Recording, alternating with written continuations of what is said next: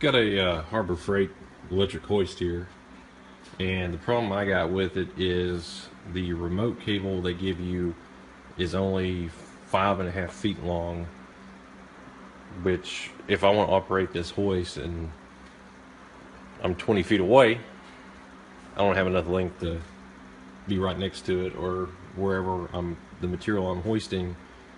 Anyway, I want to lengthen it.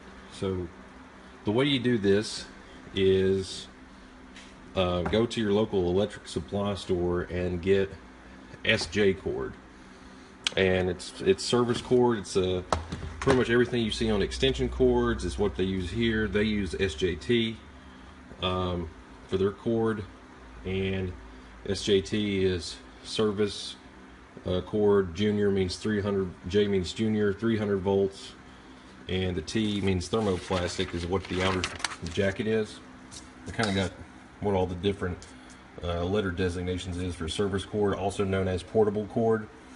Everyone's going to have service.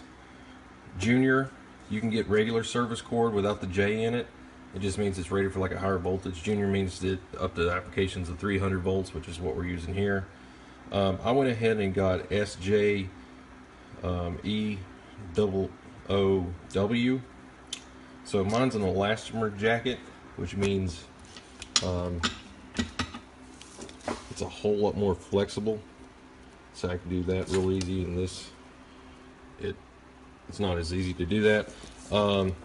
It's also more oil resistant. I got the double O, so the outside and the inner jacket are both oil resistant, and it has code W, which also means it's weather and water resistant. So overall, probably just a better quality cord for replacing this. The one that comes with this is the 224 40-pound electric hoist, which is the cheapest one. It's like $100 usually, and it comes with 18/4, which means 18 gauge 4 conductors. I went ahead and got 16 gauge since I'm extending it. This is not a control line. I mean, you have full load coming through it. You got when you open this up and you're getting ready to switch it out, you can see where the hot line goes straight into the terminal block and out through here, and then you even have your motor startup capacitor. So this is pretty much, it's like a built-in extension cord that goes into the unit, comes back out, and goes back into it. So you need to gauge your wires on your length just like an extension cord. This is like 4.5 amps. 16 gauge is fine for an extra 30 feet, but you know, there's those charts for extension cords. Make sure you use them. Look at the amperage for your unit and how much you're going to be extending this to, and use that to gauge what it is. And 16 gauge is just a hair bigger, so I should be able to use these same grommets on both of these. Another thing I'll tell you is a lot of people I've seen, I think I've read somewhere on the Garage Journal where somebody made the recommendation of just getting 14.3 or 16.3 Romex, because they said, oh hey, it's got 4 wires in it, you know, that should work. That's stupid, because the ground is uninsulated in that. The reason that it says 3 and not 4 is because there's only 3 actual load carrying conductors in it, and that's because all 3 of those are insulated. The ground is not. It's just bare copper. So if you want to catch your house on fire, yeah, go ahead and use Romex. But if you want to do it the right way, use portable cord, you know, SJ cord. SJ cord is real cheap. If you go to your local electrical supply, don't go to Home Depot, don't go to Lowe's, because they will not have a 4 conductor 16, 18 gauge SJ cord.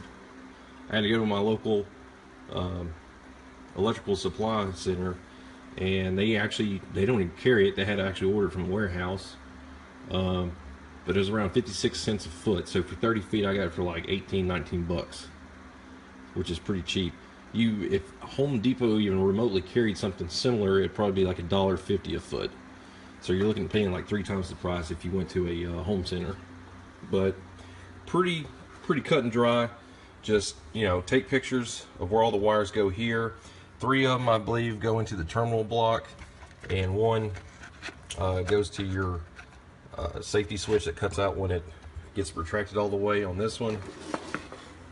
This one here, get that there are, looks like 3 female connections you got to make. 1, 2, 3, and 1 you got to double up on. So you got to do a double, 2 wires and 1 terminal.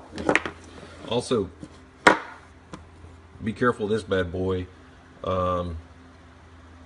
I checked it for voltage before I even touched anything. I just checked where these 2 wires went to and checked to see if it had voltage coming out of the capacitor. Because if your fingers touch these 2 leads, and this may have 120 volts stored into it. What I did is, as soon as I unplugged the hoist unit, just go ahead and flip the switch up and down a few times, and that should discharge the capacitor.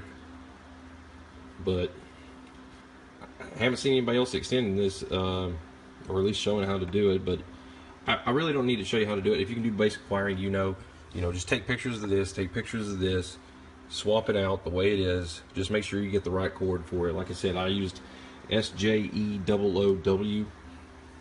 SJ, or if you get it non-J, that's fine. It's just going to cost you a little bit more. I went with the elastomer one, a little bit more flexible. The thermoset, or I'm sorry, the thermoplastic T variant, which is the one that comes with it, is actually not rated for oil exposure. So I'm using this in my garage. Sometimes I have oil on my hands and everything.